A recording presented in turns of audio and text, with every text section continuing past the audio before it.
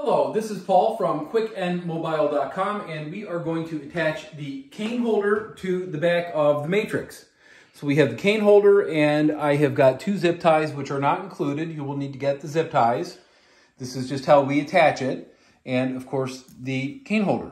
So you can find us QuickNMobile.com. Again, QuickNMobile.com works on your phone or computer. Now, what we're going to do here is I'm going to turn the chair around. I personally would put a cane holder on the back of the chair, and I would offset the cane holder a little bit, just so if you're actually riding in the chair, the cane holder isn't directly behind you. So what I personally do here is I'm just going to use two zip ties. Get the first one in place.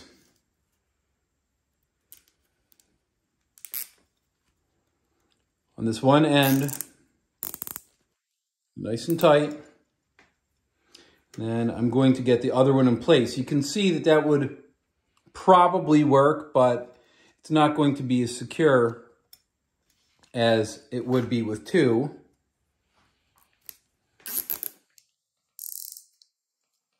That's a lot more secure. And that is how to attach the cane holder to your Matrix. You can find us online, QuickNMobile.com. Again, QuickNMobile.com, cane holder to your Matrix.